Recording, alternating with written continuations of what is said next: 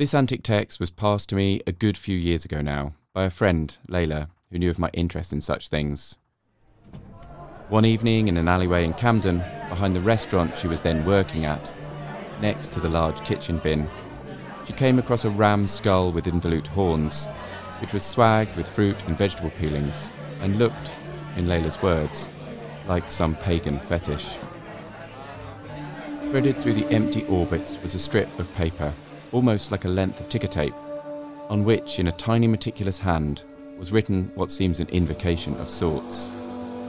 Of all the texts I've found, or been given, this one, though it suggests nothing directly uncanny, is perhaps the one that disturbs me most. Let it be a blood ape on the prowl and a stooping screech owl. Let it have a tapir's snout, a hagfish's grisly gape, a fox's mealy muzzle, a goat's breath and grizzled beard, a sea devil's lure, a vulture's ruff and tonsure, a platypus's venomous spur, a lobster's claw, a badger's paw.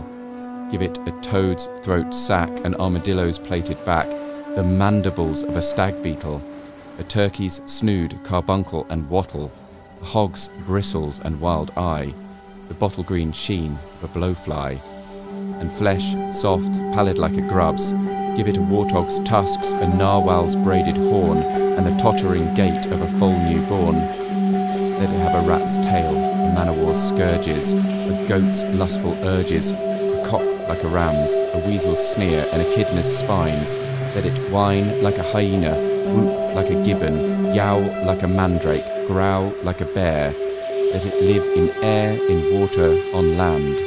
Let it wait in the dark to gnaw out his pineal gland.